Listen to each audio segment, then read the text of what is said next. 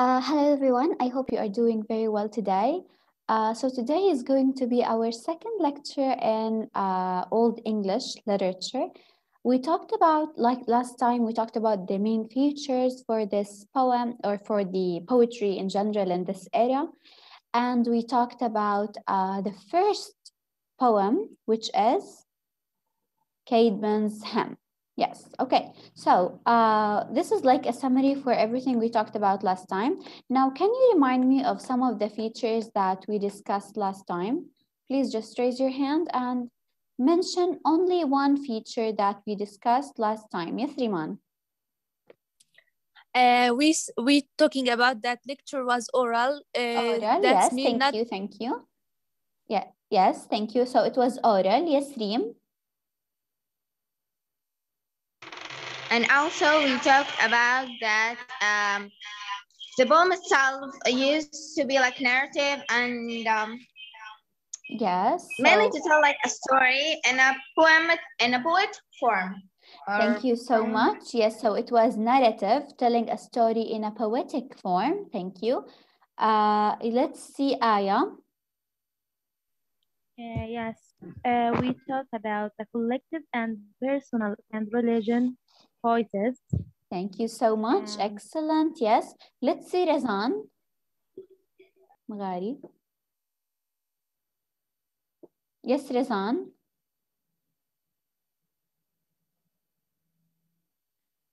Okay, let's see, Zahra. Okay, and Razan, then we Zahra. talk Yes, about Razan. among people.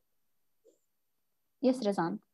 We talk about among people of the church that they write the poetry. Yes, so we said that monks wrote poetry, so they were selective, right? Okay, Yes, let's see, that Zahra. related to religion or knowledge. Yes, they chose what to write about. Yes, Zahra. We talked about unknown people booms and talked about the culture of the Europe countries. Okay, thank you so much. Okay, guys. So just a second. Okay. Okay. So now we are going to talk about, like last time we discussed in details the poem of Caedmon's Hymn. And today we are also going to give some more examples of Old English. So some of the poems we will discuss in details and some others we will just like mention them and give a general idea about them. The first one is, or like the second poem that we will study for Old English is Dior's Lament. Now this is a name of a poem. I want you to look at the name. The word lament. Do you have any idea what it means? Lament. This is a picture to make it a little bit easy for you. Okay. Let's see Ala El Jamal. Yes, Ala. What do you think the word lament means? Yes, I guess it means sadness or depression. Good. Kind of sadness, يعني. Yes, thank you so much. So the word lament means it's like an expression of grief. So if someone, grief means like sadness, or it's a little bit more than saying just like sadness. So lament means an expression of sadness, and people usually use to write laments in order to show that they have lost something or lost someone, so they would be sad and discussing what they have lost. Okay, guys, please write in the chat for students who cannot hear me that they should just unmute themselves, then mute themselves again. No, Rawan, lament means an expression of grief, sadness. Now, the word Dior is a name, but here, actually, we don't really know if Dior is the person who wrote the lament, the poet, or the narrator. Now, I want you to pay attention to these two terms. When I say a narrator and a poet, they are different. Why? Now, if I, as Noha, I wrote a poem, and this poem is about a young girl who talks about her adventures. She goes to the fields and she plays and she wears nice dresses. So I am the poet, but the narrator is this young girl who's telling you her story. Does it make sense? So a man can write a story whose narrator is a woman, for example. So the narrator is different from a poet. Now, we don't know in this poem whether Dior is or was the narrator of this poem or the actual poet who talked about this, or whose lament is his. Like, okay, so now I want to give you, before we get into the line that we're going to study, I want to give you like a context of the poem. So what this poem is really about, so that it would be much easier for you to understand the line that we will study. Now, Dior was a person who, or the narrator, we don't know, was a person who lost his job. So he was unemployed. Now, he was really sad about losing his job. So this is why it's called a lament, because it's an expression of grief because he lost something, he lost his job and he became unemployed. In this lament, or in this poem, he remembers someone who also went through some hard situations, but managed to overcome them. Again, it talks about a person who lost his job. So in order to console himself, in order to comfort himself, in order to make himself feel better, he starts remembering or recalling a person who lost something or who was in a hard situation and managed to overcome that hard situation. Guys, please don't open the book while I'm talking. Just focus on the slides. Stop looking at the book. Close your books. Okay, so again, you understand the context of the poem now, right? Now, we will come to the actual line from the poem. This is, you can see it in your book, but I want you to look at the slide. This is in your book. This is the line from the Old English language of the poem. And the translation for this is this. Can someone read it? Can someone read the translation? I will put it between quotes. Let's see, Majd. Yes, Majd. Me, Doctor. Majd? Of that there was an end, so there may be of this. Thank you so much, Majd. Yes, thank you. Of that there was an end, so there may be of this. Now, I know this might not make much sense for you, but I want you to understand it from the context that I just gave you, like the story of the poem itself. Now, we will talk about this the same way we did with the previous poem, Caedmon's Hymn. So let's start with what do you notice? The form. We started with the title, of course, and we said that the name suggests that it's a sad song about someone who's expressing his grief because he lost something, and Dior is either the narrator or the poet. Look at this. What do you think of the form? What do we have here? What do we have here? Look at these sounds or the letters. Yes, let's see. Hala, yes, hala.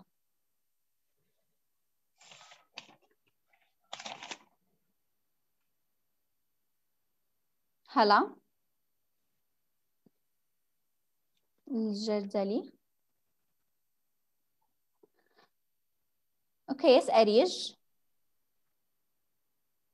Well, from the title, I see that that this poetry is not about war or battles. No, it's about a personal situation that happened to this writer. Good. So it's personal. Yes. Thank you so much, Arij. Let's talk about this gap here. Do you remember what we call it? Yes, Alia. it's Yura. Yes. Let's see, Alia. What do you think, Alia? I was thinking about the form. There is an alliteration. Good. Where? Can you show me? The P, then the P, or I don't know if it's in the Old English. So should I go with the translated form? No, it's okay. When we talk about the form, we usually go for the original one. Yes, you are correct. So thank you so much. We have alliteration. Remember alliteration when we have the same sounds at the beginning of words to create musical patterns.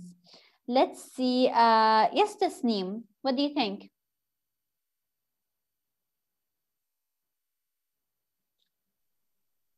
Tasneem? Can I? Let's see, Riman. You're talking about something that everything will be end, and optimistic things that everything has an end. The form, Riman, the form. We started with the form. Also, always walk, like go step by step. Don't go from one part to another. But you are correct. Okay, don't worry. The form. Okay, this talking about something happened in noun. Now, because maybe we have some words here. Okay, Riman, you are correct, but we will come to this in a second. Thank you so much. Let's see. Okay, guys, so let me just give you some hints here. We have the title, as we said, Dior, the poet. Is he a poet or a narrator? We don't really know. And it's a lament, so it's an expression of grief. Now, the form of the poem, we should just look at the poem. We should see the alliteration here. We should also notice the caesura, as you guys mentioned. And we should also notice that here, maybe we have, if we want to look at like a repetition of a certain sound, we have the S sound pass over the, I don't really know how to read it, but in general, like pisses, swa. So you can see here, we have the sound repeated. Maybe also this is to express grief and sadness. The theme, now we move to the theme. Okay, Riman, now we move to the theme. So what do you think the theme is about? As Arish said, it's not about, it's not a love song, it's not about bravery, it's a personal suffering. However, because this is something very important to keep in mind, because we said that he remembers, like in general, he remembers someone who went through some hardship or who went through some bad situations, but managed to break through or to overcome them. This personal suffering that he's talking about is actually mixed with hope. Okay, so personal suffering, but it's mixed with hope. Let's see from this, from the line itself. How do we know? How do we know that what I'm saying is correct? We have here logic. I want you to pay attention to the meaning now. We have logic. He's saying, of that, there was an end, so there may be of this. What does it mean? If that person who went through hardships managed to overcome them and put an end to his struggle, so there may be of this. So I could do the same thing and I can overcome my own struggle and my own personal suffering. Does it make sense? Of that there was an end, it means like if he managed to put an end to his suffering, so there may be of this. So this so here means that we have logic. He's trying to give us something logical, like a reason, like two parts of the logic. So if we look at this original language, of course, it's written in Old English, so it's hard to read. And the last thing we will discuss in details here is something a little bit new for you. It's a new word, just a new word for you. It's called binaries. Binaries or binary opposites is something you already know. When two words are opposite to each other, for example, happy and sad, up and down. So these are just like opposites. But because in literature, usually we use the term binaries on binary opposites, you should know this term, okay? And we use them to create tension. Now look at this part and at this part. Can you see any binaries? Can you give me any binaries or binary opposites? Can I, doctor? Okay, guys. Guys, I will just have a second, okay? Just think about it and I will get back to you in a second, okay?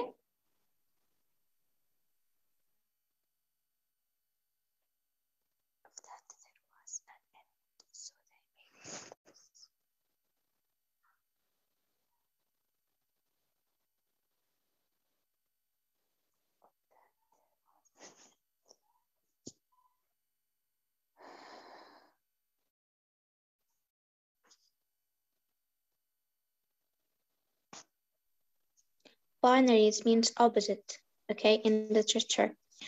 She said, do you notice any binaries or opposite opposite words in the in this poem, or yeah, that was that which is already translated in red, you know?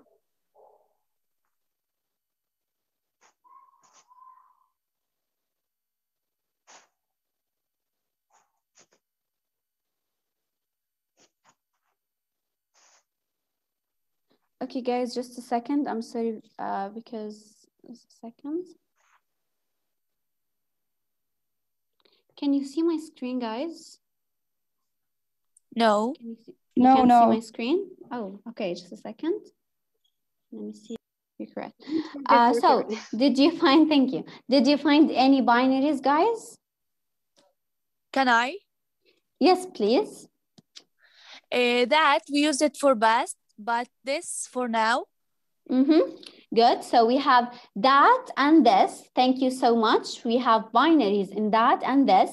Thank you. And there's another one. Can you see it? Can I, miss?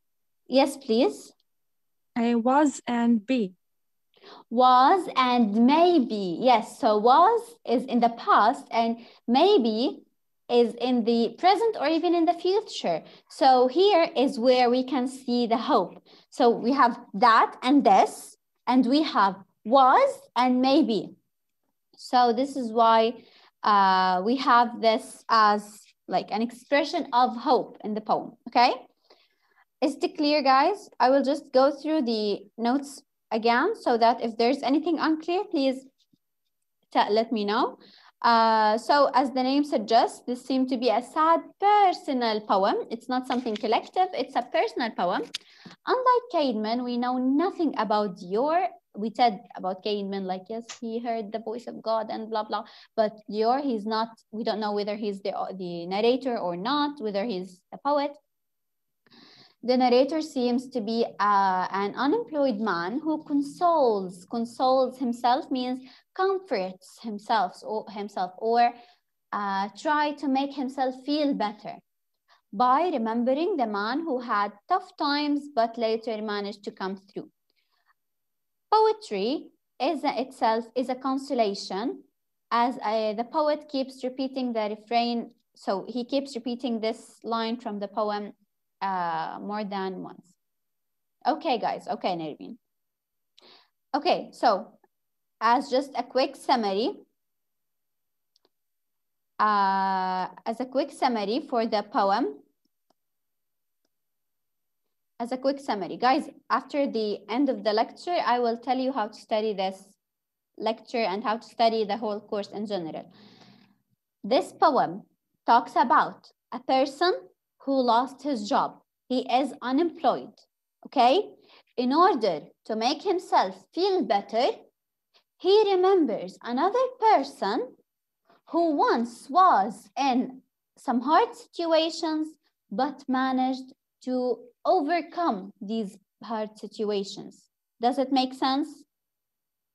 Yes, you have of course. to go again and try to understand it by yourself and like rewatch the lecture in order to try to see if there are any new terms or any new vocabs that you need to know. Okay, so notes on that. Doctor, can I say something? Yes, please. بالعربي بدي أحكي. Okay. الحين هو بيحكي إنه شخص فقد عمله وإنه تذكر شخص آخر إنه تعامل مع المحنة واستجمع نفسه وإنه صار شخص أفضل يعني. And that's it. هاي السمر. Yes, thank you. Yes, that's it. Okay. Thank you. So we have the repetition of the S sound, as I told you in the original text. We have the gap in the middle of the line. We called it caesura. And we have, of course, the binary opposites between that and was in the first part, and this and may in the second part. Of course, that with this and was with may. And this helps the theme change in the passing of time. As I told you, like he thought like it was about the past, now it's about the present or about the future in order to show the hope that he's trying to have. And of course, it depends on logic. It means if that person managed to break through or to overcome his hardship, I will also be able to do the same. Okay. Yes. Okay, guys. Now we will move. Yes. The line depends on the logic. Doesn't mean that it's a factual poem, right? Not fiction.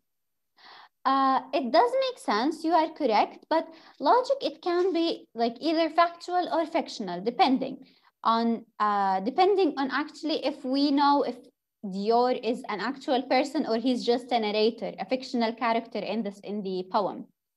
Okay. Because if he's an actual character, if he's an actual person, yes, it can be a factual story, but we don't know if he's a narrator or a poet. Okay, so let's move to two other poems that we will just study in general. I'm not going to give you lines from the poems themselves. We have The Wanderer and The Seafarer. Now, look at these two. These are two separate poems. The word wanderer, not wonder with an O to question something, no. Wanderer, when I say a wanderer, it's a person who usually, like when I say I wander, it means that I walk around aimlessly. I walk around without a purpose. So a wanderer is actually a traveler who keeps moving from one place to another without settling down in one place. Again, a wanderer is a person who moves around from one place to another without settling down in one place.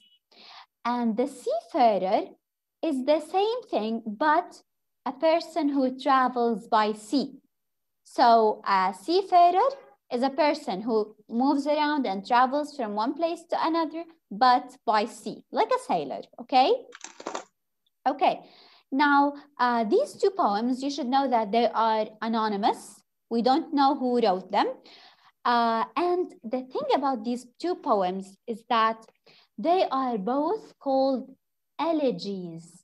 Elegies. This is another literary term. An elegy. What does it mean, an elegy? An elegy is like a sad poem that the author or the poet, the poet writes when he loses someone. So it's a sad poem that you write in order when you lose a beloved one, or even when like a king or a hero dies. So when someone dies, a beloved one, a hero, a king, they write elegies in order to show their grief and in order to praise everything they did, okay? So we call them elegy. So guys, as I told you before, these are some new words for you. You should just know them. Okay, so both texts are anonymous. We don't know the authors. And the poems are personal in tone and elegic in theme.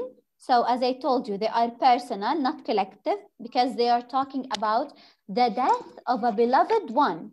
So someone died, okay, I'm going to make an elegy about him. And elegic form in theme, elegic is an adjective of the word elegy. Can I ask you a question? Just a second.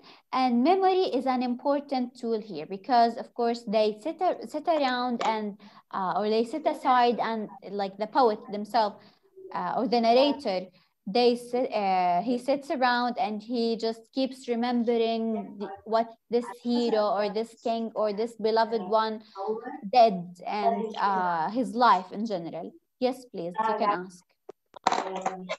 حكينا إنه lament is a sad poem. Elegy is also a sad poem. So how can I understand the difference between both of them? Are sad poems, but that the lament, I said that it's in general, like when you lose something or when you are sad about something. So you are just sad about anything. But elegy is when someone dies, someone you love dies, and you write about him or her. So like a hero or someone you love or a king, you write about their death, about their life, about their battles, their heroism. Okay, so there need to be someone dying here. Okay, guys, does it make sense? So this is all. Doctor? Yes, please. Like the lament is personal and elegy is general. No, elegies can be personal because we're talking about the death of a beloved one, someone you love. So, for example, a parent, I don't know, like a friend, someone dies and you write about him. So this is personal, right? Yes, yeah. Lament. The lament, it could be about personal or it could be about both like personal or collective one. Don't worry. Yes. Here, for example, for Dior's lament, he lost his job and he talked about it. So what's collective about this? You see? Okay. So this is for the wanderer and the seafarer. As I told you guys, don't expect yourself to understand 100% in the lecture. You should go back and write down the things and they would be much easier for you, okay? And this will continue with you until you are like in your 4th year at university. You don't expect to understand everything during the lecture. Okay, now we will talk about in general also about another poem that is called The Dream of the Rood. Now I want you to look at this picture and the word rood and tell me, what do you think the word rood means? Rood. What do you think, guys? Let's see. Let's see, Iman. Or Iman, you are not raising your hand. Rana, yes, Rana. Hi, Doctor. Hi. Rood, it means the cross itself. Yes. The picture. So thank you. The cross or the like it's something related to Jesus Christ. Okay. So the rood means the cross. So from the title, is it a love song or is it about a hero or a battle, or what do you think it's about? Yes, I want to see new hands, guys. Like Aya, yes, Aya, please.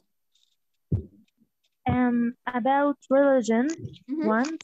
Yes, thank you so much. Of course, it's going to be about religion. Now, I want you to pay attention to the word dream.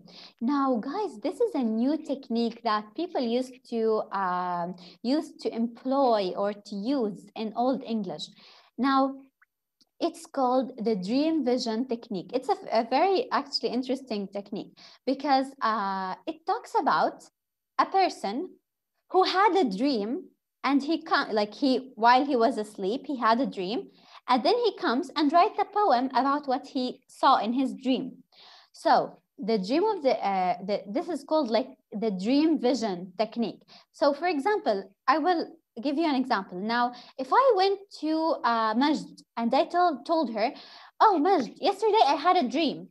Do you want to know what it is about? And Majd will be like, yes, of course, tell me. So I will start narrating the dream. We love to hear about people's dreams and about what crazy things happened in their mind or what they dreamt of, okay?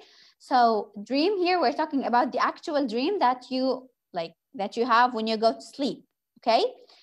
And even in movies, we really like it when, just a second, we really like it when we see a scene and then out of nowhere we find out that, oh, it was just a dream. He had a dream and these events are not real. So yes, the dream of the rood uses the dream vision technique. Someone going to people and saying, oh, guys, I had a dream and I wrote poetry about it. So this dream of the rood, it's an anonymous text. We don't know who wrote it as well. And of course, it's a Christian text because the rood itself means the cross or Jesus Christ. And this text is famous because it uses the dream vision technique. It's just, guys, this is just a dream, okay? It doesn't have to do anything with the rood itself, with the Christ itself, but you dream of anything. Okay. Okay. Yes. So does it make sense till now? Someone having a Yes. dream. I don't want to go into details because I don't want you to feel it's complicated. Someone having a dream, going to people and telling them about this dream. So here we have someone who dreamed about something religious, and he went to people, he wrote poetry about it, he went to people and told them this poetry. Okay? Yes. Does it make sense? Okay. Yes. Okay. Now, Miss. yes, Yes. please. This is a controversial one that I want to ask about actually. The dream vision is mainly about someone had a dream and then write, or like me as an audience, you know, like the audience. And after this, I realized that, oh, all of these actions was dream. That's the controversial one. You got me? I think I understood your These question. days we have here actually like very famous movies. I understand your point, but the thing is that giving you like the movies as an example is just like to make it clearer for you what I mean by having a dream and then going to people and telling them this dream. So in general, a dream vision is when someone like has a dream and then goes to people and tell them about this dream. Don't make it complicated, guys. It's so simple, okay? Okay. So now we will get to like the last two actually important poems in the history of Old English. Now this is, I'm not gonna read it. This poem is the most important poem in the history of Old English. Again, this poem is the most important poem in the history of Old English. Like, you always connect Old English with this poem. Can someone read the title? Can someone read the title? Beowulf. Beowulf. Beowulf. Beowulf, yes. Now, Beowulf, it's like a 3,000 line poem. It's a very, very long poem. And it's, okay, guys, just a second. Okay, so it's a 3,000 line poem. So it's a very, very long poem. And it talks about a hero called Beowulf. So Beowulf is the name of a hero. Now this is like the whole poem is narrative. It's like it tells a story. Okay, so this poem describes a person called Beowulf. He's from Sweden. He is called by the king of Denmark because there is a monster attacking them in Denmark. Again, Beowulf is from Sweden. The king of Denmark calls him and tells him, we have a monster and we want you to come and kill it. So Beowulf goes, like, he's a hero, he's courageous, he's brave. He goes directly to Denmark and he kills this hero whose name is Grendel. Actually, she's a girl, you know this? The hero's name, the monster's name is Grendel. Now, when Beowulf kills Grendel, her mother comes and attacks Beowulf. Again, we are talking about Beowulf. Her mother, the monster, comes and attacks Beowulf, but because Beowulf is very strong and he's very brave, he manages to kill both the mother and the daughter. Okay? So, as for now, is it clear? We're just talking about a story. You mean that the mother of Grendel? Yes. Mother of Grendel? The name of the daughter, Grendel. Yes. And his mother. Okay. Okay, so. Beowulf, the first hero in literature. Beowulf is? Excuse me? First hero in literature. Beowulf. first hero in literature. He's the most famous one so far. And guys, إذا فصل الإشي بترجعوا تاني على نفس الرابط, okay?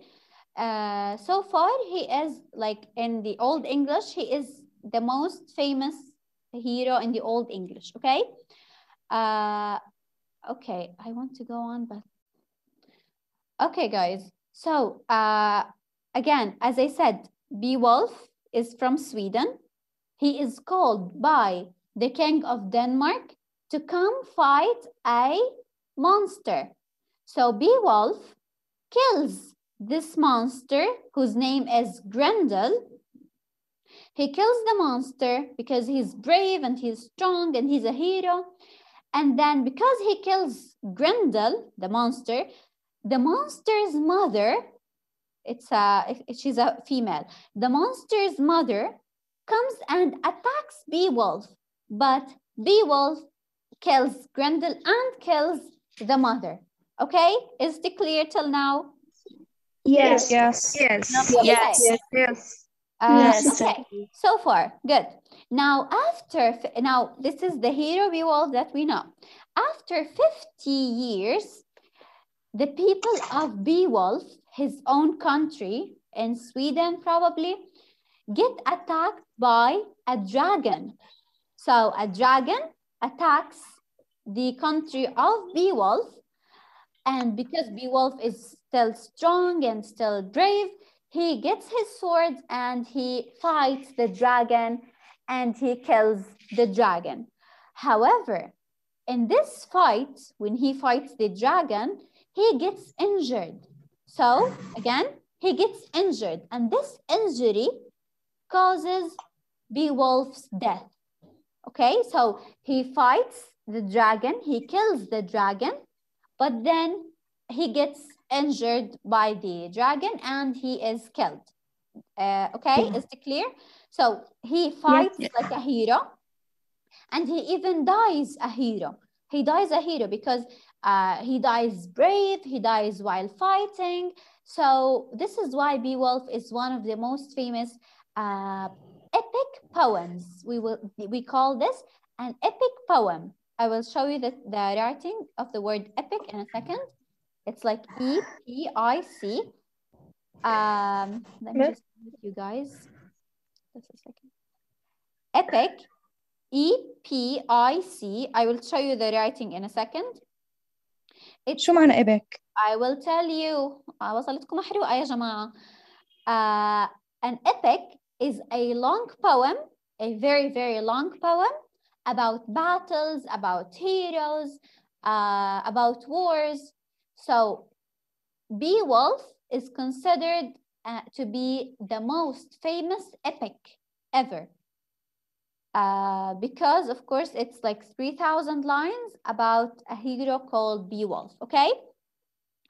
I want you to notice some things. Now, this is the end of the story. He goes to Denmark, he kills the two monsters. After 50 years, he kills the dragon and he gets killed, or he gets injured and he dies a hero. I want you to notice, let's say, two things. First of all, when I said that he is, he was from Sweden and the king of Denmark called him, so he went to see the king of Denmark and to help him. You can see here how people at that time were from different races. Like Britain didn't have that national identity yet. So we had in the English literature itself, Old English, of course, we had different races, we had different nationalities because people didn't have their own national identity yet. And another thing, it was easy for people to, or it was very common for people to move around from one country to another. Like he went directly to help the king of Denmark. So people used to talk about moving and immigration. Immigration means to move from one place to another, and all these things. So I just want you to keep this in mind in order to link this poem with the context, or with the context of the poem, sorry, with the context of the era that they were in. Now, I want to hear from you. How much of this story is facts and how much is fiction? Is it a factual story or a factual poem, or is it a fictional one? Raise your hand, please. It's a fiction. Raise your hand, please. Yes. Let's see. Aya, yes, Aya. Of course, fiction. Fiction, why?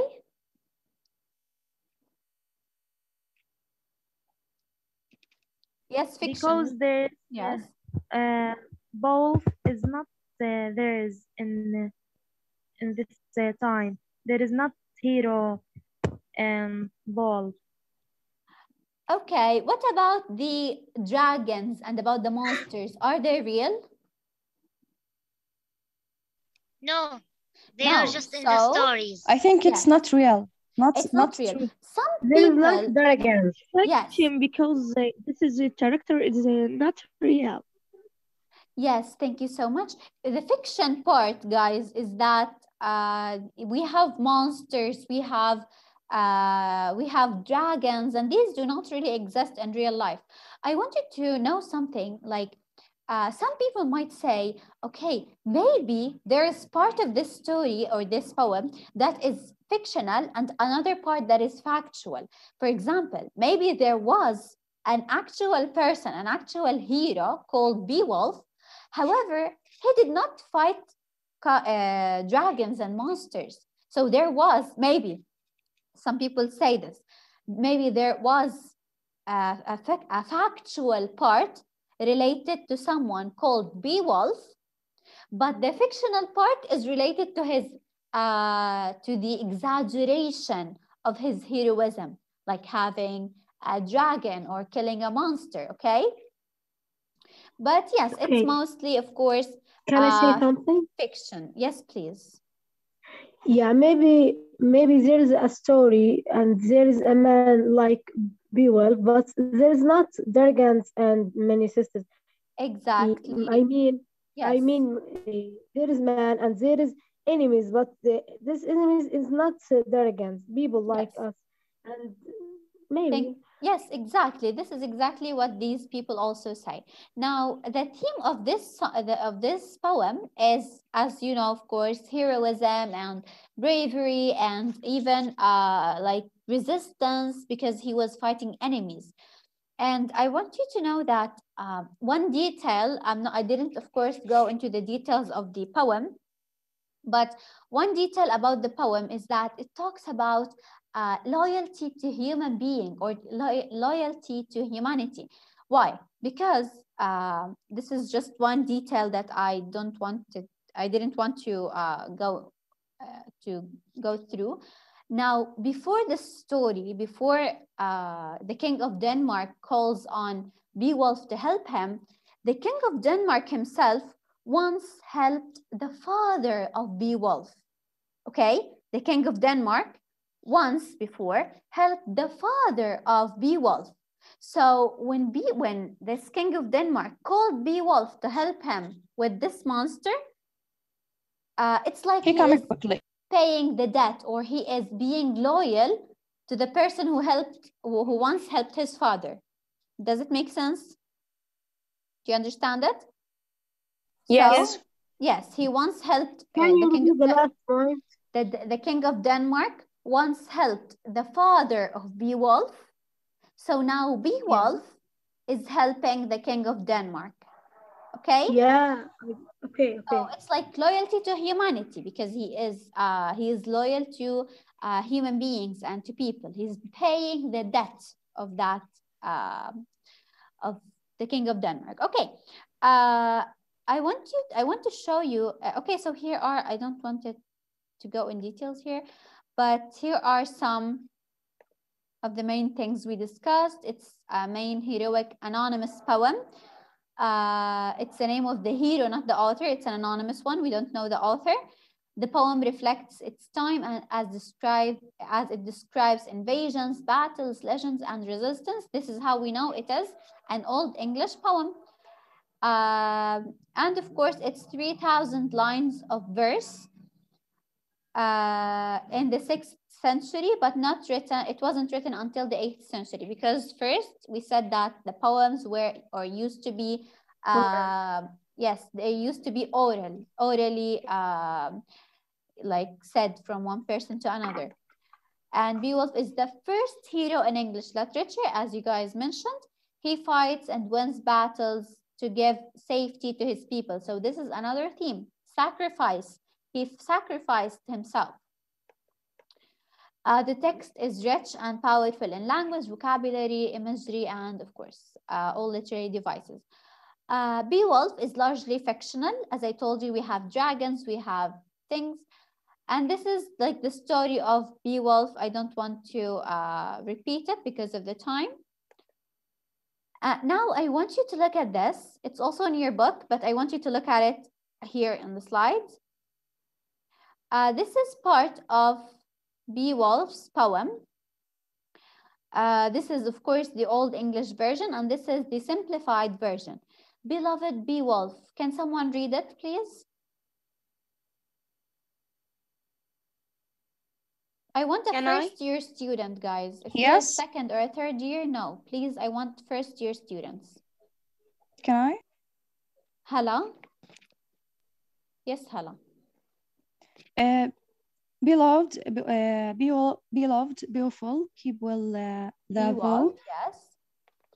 Yes. Keep well the vow that you swore long ago in the days of your youth, not to allow your glory to diminish as long as you lived. Thank you Dear so much.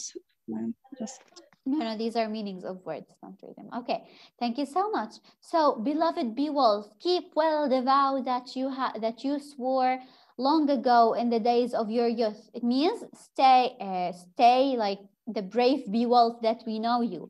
Not to allow your glory, your fame to diminish. To diminish means to get smaller as long as you live. So we notice from this poem that although Beowulf died, but his glory stayed for thousands of years afterwards. Even now, we know the glory, or we talk about the glory of Beowulf.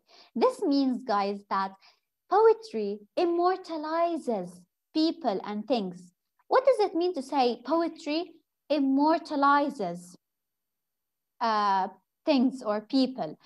It means that it makes them live forever. So if I wrote a poem about Beowulf, this poem, after the death, now Beowulf himself will die. However, this poem about Beowulf will make him live forever, because people will talk about him and will study his poetry for thousands of years afterwards, okay?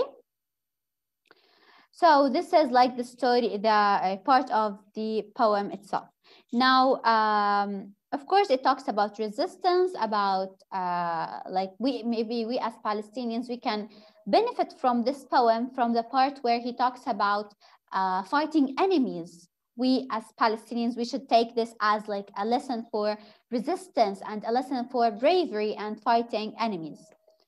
Okay, now the poem has a sad ending. This, you should also know this, because he dies at the end. So the ending is very, very sad.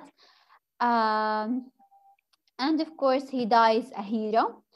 Beloved Beowulf, this is the thing that I just show you, the simplified version of the poem.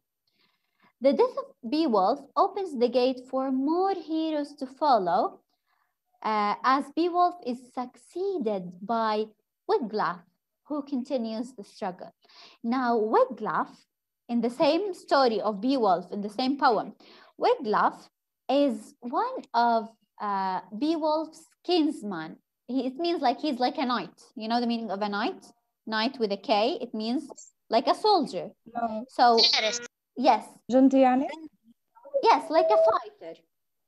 So after Beowulf dies, we have another hero whose name is Wiglaf, and he continues the struggle. So Beowulf was a hero, he died, and then comes another hero, Wiglaf. Maybe after that he will die and comes another hero, and so on, okay? Okay, so, and then Beowulf is mostly myth. Myth means fiction, and partly history. and its main character is remembered as a hero. He lives a hero, he dies a hero. Central to this poem are themes.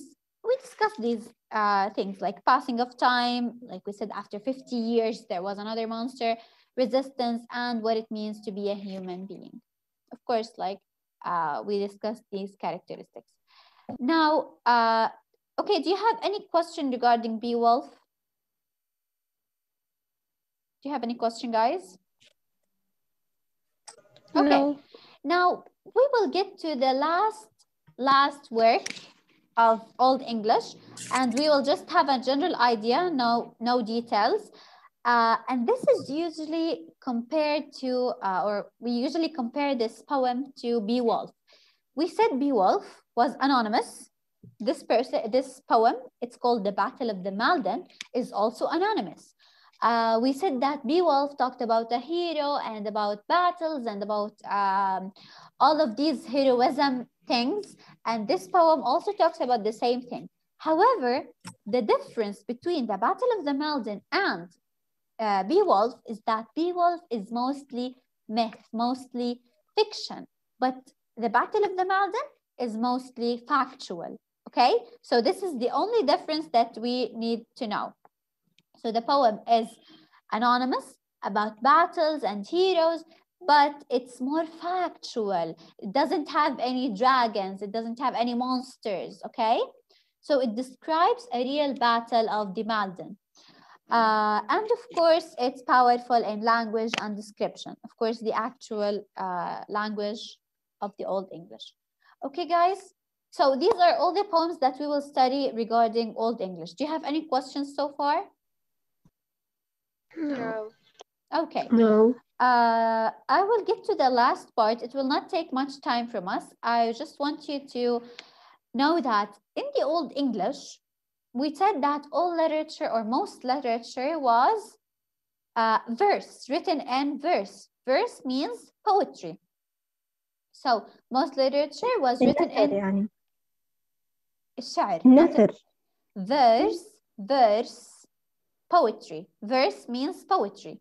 Okay? Verse means poetry. The opposite of verse is prose. For example, this is, of course, guys, just an example. This is not Old English, but I'm just showing you an example of the difference between poetry and prose. Poetry, just like similar to the ones we saw before, it might have like, here we have lines. It's poetry, it's sha'r. So we have stanza. We call this like a stanza. We will get to know this term after maybe like next lecture. So we have stanzas, we have lines. Sometimes we might have like a rhyme. You remember the word rhyme? When we say like play and day, when we say put and cut. So these words rhyme. We have rhyme poetry. However, in prose, no. In prose, we just have written documents about things. So it's like you are documenting something in a written form. It's not, it doesn't rhyme. You don't have to think about all the words you're saying. Do you get my point?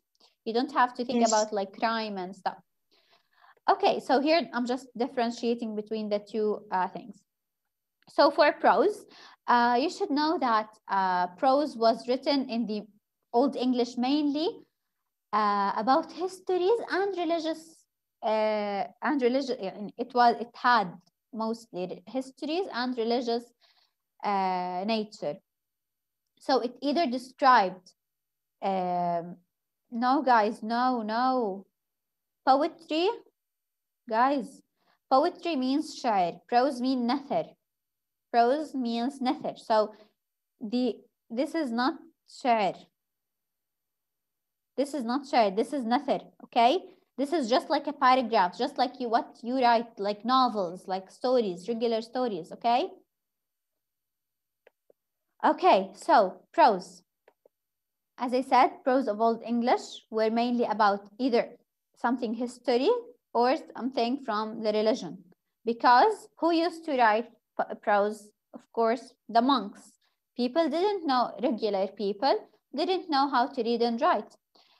Now, the most famous historian means a person who writes about history, is Venerable Bede. This is a name of a monk. Venerable Bede. Of course, he is a monk and he writes about history and about religion, but mostly about history. He wrote something or a book called History of the Old English Church and People. So this is the name of his book. It wasn't in verse. It wasn't like poetry. It was prose, and it was written in Latin. Do you remember when I said that the Bible was written in Latin? Yes. So this book was written in Latin and was completed in 731. This is the year. And another very famous book at that time was called the Anglo-Saxon Chronicle. Now, chronicle means record. It's a record of events. So the Anglo-Saxon, you remember when I told you like the Angles and the Saxons and blah, blah, blah in the first lecture? So here, this is another record of the history of England in general, and it was written in prose. This book tells the history of England from the beginning of Christianity until 1154, with details about battles and invasions, okay? So this is just like another historical book. It's called the Anglo-Saxon Chronicle. The last thing we will discuss here, we just want to talk about two people. One is called King Alfred. King Alfred, he helped to put this book together, the Anglo-Saxon Chronicle. King Alfred, okay? His reign, you know the word reign? Reign means the time that he ruled in. So the time that he was a king in. Let me just mute you guys. The time that he was a king in. His reign was a time of great literary production. When we had King Alfred as a king, we had so many books and so many literary works, so much poetry, or so many pieces of poetry. So it was a great time for great production. We have another monk called Alfric. At that time, he was an important writer and translator, and he wrote two very famous works, which are Lives of the Saints. Saint is another religious term. It means like Qaddis, and Catholic homilies. And Alfric is the greatest prose figure in the Old English, and this is a very, very important thing to know. Okay, guys? So I think like this is all what we have for Old English. So far, do you have any questions regarding anything related to Old English? I will talk about how to study the material and how to study this course in a second, but so far, do you have any questions? Okay. No. Yes. Yes, miss. I have. Please. Just for sure. There was a prose in old literature, okay, but just between monks. Yes, like exactly. People don't know how to write or read it. We don't know if people knew how to how it was said by people in general, but usually people who wrote the histories and religious books of the Old English were monks, because regular people couldn't write. Yes. Okay, thank you. You're welcome. Okay, guys, I will stop the recording now, and I will get your questions in a second.